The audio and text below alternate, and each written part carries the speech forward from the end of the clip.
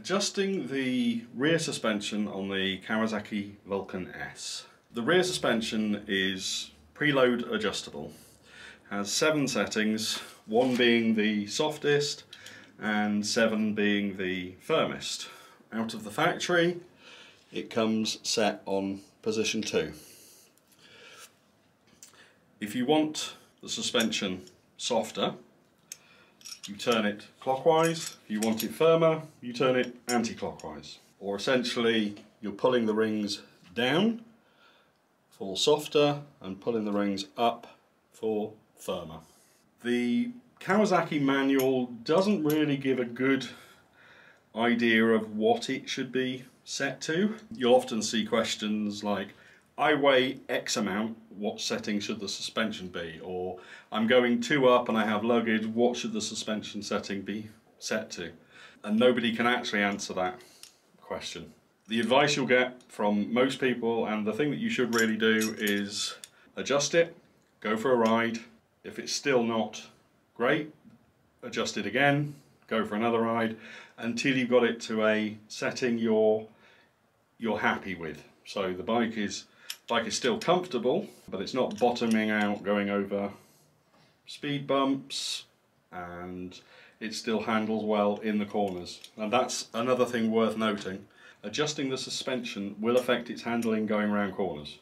So when you go out for a ride to test your setting, make sure that you do some bends, roundabouts, tight bends, shallow bends. Just make sure it's set right.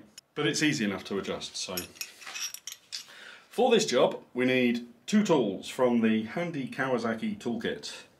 You need this, which is a spanner of some sort. I've no idea what it's actually called. And this, which is your grip. Make sure that you don't use the wide open end, use the narrow end. Otherwise the spanner will rattle around inside and be difficult to control. So, to loosen or to make your suspension softer, put the spanner in so that it's in one of the grooves and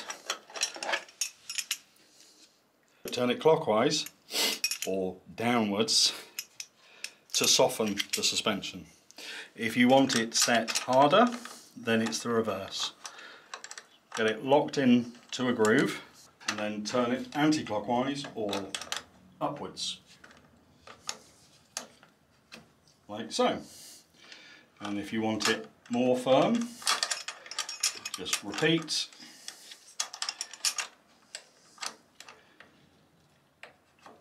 Like so. Right, so I've got mine on position 5. Which is probably good enough for me. There we go. It's as simple as that. Go for a ride, adjust, go for a ride, adjust, rinse, repeat as necessary. There we go, job done.